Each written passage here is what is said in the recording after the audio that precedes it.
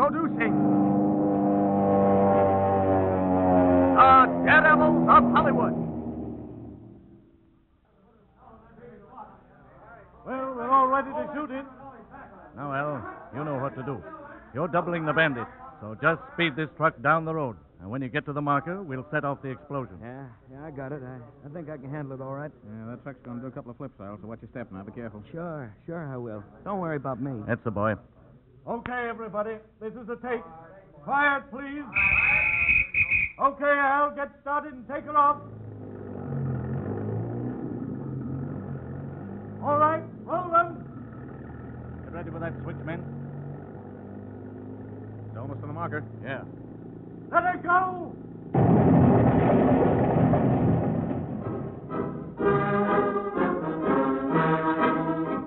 From Hollywood, the motion picture capital of the world, we bring you the thrilling true life experiences of those men behind the scenes. Those daring unsung heroes whose breathtaking adventures on the screen have thrilled millions, whose daily jobs bring them face to face with death. Those men who comprise the strangest fraternity on earth, the Suicide Squad, the movie stuntmen, the Daredevils of Hollywood.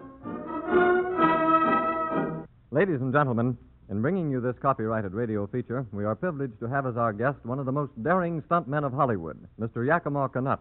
It is through his cooperation that we are able to reenact some of the highlights of his dangerous profession. The thrilling scenes you are about to hear are his own actual experiences. Yakima Canutt is here in the studio right now, and later in the program we will bring him to the microphone.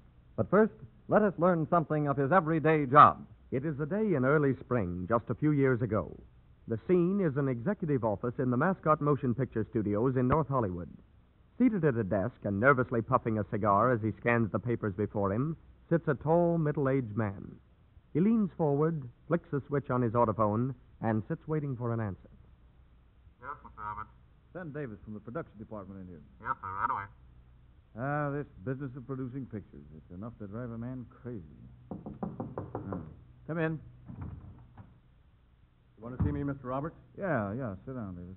There's something in this script that I want you to help me with. These writers seem to think we can get by with murder. Why, what's the trouble? Well, this automobile crash here in the story. Why, man, that car is supposed to run off a cliff 300 feet high. We can't use a dummy on account of the close-up shot. Well, why not use a stuntman? Well, I don't think we could get even a stuntman to do that. It's suicide. I wouldn't do it for $1 million. Well, don't worry. I think I know a man who'll do it, and he won't charge $1 million either. Well, for the love of Mike, get him. And so it was that another routine call to Yakima Canutt brought him into one of the most difficult situations of his long and dangerous career. A situation that almost cost his life. It is now Tuesday morning. The beautiful city of Hollywood nestles far down at the foot of the mountain on which we stand. The air is sharp and cold. Technicians are setting up gold and silver reflectors. Cameramen are busy with their apparatus. The highway has been blocked off for 1.5 miles in each direction. Time for the big, thrilling scene is drawing near. Standing beside an old, dilapidated car is Yakima Canutt, giving the car a final checkup. The director walks over to him. Well, Yak, when we get that dolly track finished, we'll be ready to shoot. Well, it can't be too soon for me. This mountain air cuts like a knife. Now, you've got your safety devices figured out, haven't you? Yep, I'm all set. Good. Had the boys stretch a little net down about 30 feet from the top of the cliff. Plan to leave this tub in midair and land in the net. Well, you won't have much time, you know. You'll have to get out of that car in a hurry. Yeah, I know. I took the door off the other side. Won't show on the camera, you know. I think I can make it all right. How fast are you going over? Well, I figure I'll be making about 25 when I get to the edge. Mm-hmm. Oh, by the way, I wonder if there are any brakes on this heap. Well, you've got me there. Maybe George over there can tell you, though. He brought the thing out from town. Well, from the looks of this hell, brakes couldn't stop me anyway. Okay, Mr. Roberts, everything's ready. Well, that's fine. All right, I'll give you the signal to start, Jack. Take it away. Right.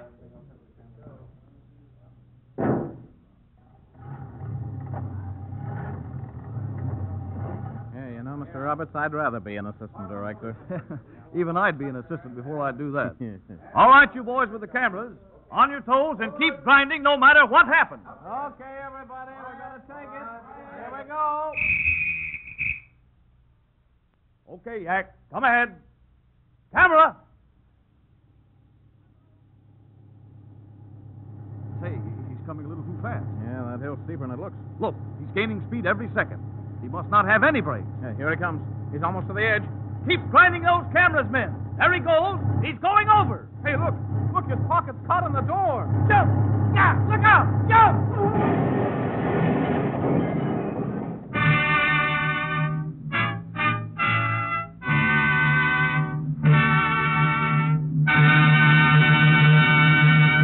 Ladies and gentlemen, it is our pleasure to present the courageous man who made that scene, whose business it is to make such scenes for motion pictures.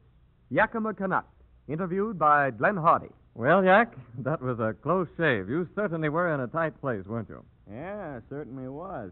When I started to jump, my coat pocket caught on the edge of the door opening. Had to work pretty fast, and, well, I just made it. Well, I guess luck was with you 100%. Now, although your profession is very dangerous, Jack, I'd say it's also interesting. You like it, don't you? Yep, I like it all right. You never know what the studio's going to ask you to do. Now, tell me, Yak, you'll do any kind of a stunt, won't you? Yeah, almost. That is any stunt except those with animals. Oh, you mean wild animals? Yeah, you know, bears, lions, and things like that. Yeah? You can never tell what they're going to do. I suppose not. You run into some unusual situations, don't you? No, there's a lot of things happen in this business. Some tragic, some funny, and sometimes a little annoying. Yes. The gag goes through as it's planned, it's just routine. But sometimes things go wrong. That's all. Yeah. I remember once on location in Montana when everything seemed to go wrong. I was playing the lead in this picture. Hal Roach was the producer. We had some Indians working there, and one of them was drinking pretty heavily of canned heat. I was supposed just a minute, Jack, please. We wouldn't miss that story for the world, but I'd like to interrupt right here for just a moment in order to hear a word from our sponsor. Okay, Yakima. Now, how about that Indian and the canned heat? Well, the story had to do with the devil horse. I'm supposed to ride this horse around the camp and scare all the Indians. They're afraid of this particular horse, you see. I see. Go ahead. Well, it's a night scene, and I'm riding this horse and carrying a flare in each hand. While they're getting ready to shoot, this Indian who was drinking the canned heat was getting into everybody's hair. Was even trying to get me to...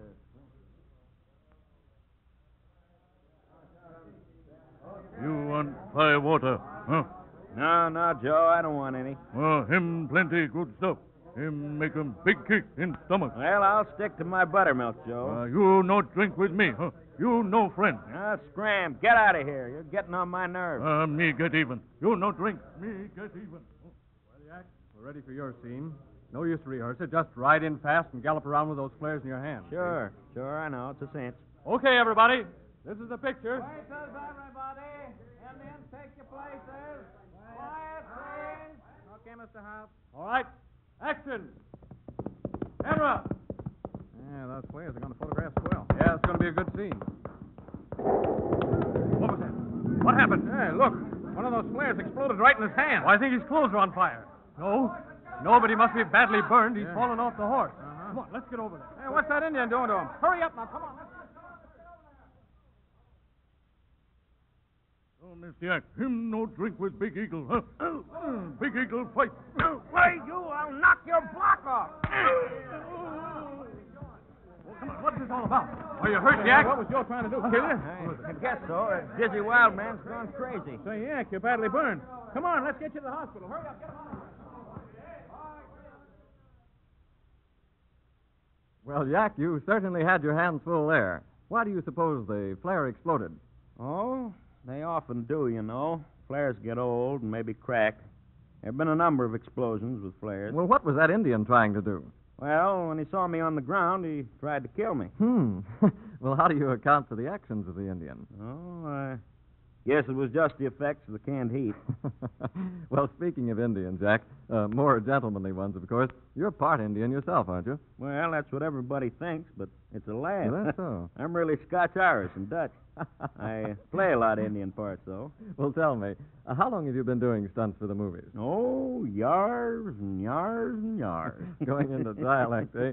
Well, what did you do before you came to Hollywood? I was a rodeo performer. Well, if my memory serves me right, didn't you hold some championships? Yes, it did. I held the all-around world championship from 1917 to 1924. Mm-hmm. The bronc riding championship in 1917, 1919, and 1923. Say, that's a real record. Incidentally, where's your hometown? Colfax, Washington. Yak, I understand some of the stunt men are supposed to be superstitious. How about you? Well, I'm not exactly superstitious, but I can't see the sense of walking under a ladder or taking the third light off a match. Well, I've heard that there have been quite a number of fatalities in your profession. Is that right? Yeah, that's right. But most of them have been suffered by men who weren't qualified for stunt work. Well, you mean fellows who are not real stuntmen? That's right. Once in a while, a man will drift in, need some quick money, and he's willing to take a long chance. And that's usually the end for him. Well, tell me, Yak, just before you do one of these dangerous stunts, there must be a little tension. Yes, there is. It isn't fear, it's, well, just the hope that everything will go off smoothly. I see. Well, Yakima, you certainly have some interesting stories to tell, and on behalf of our listeners, I want to thank you sincerely for coming here.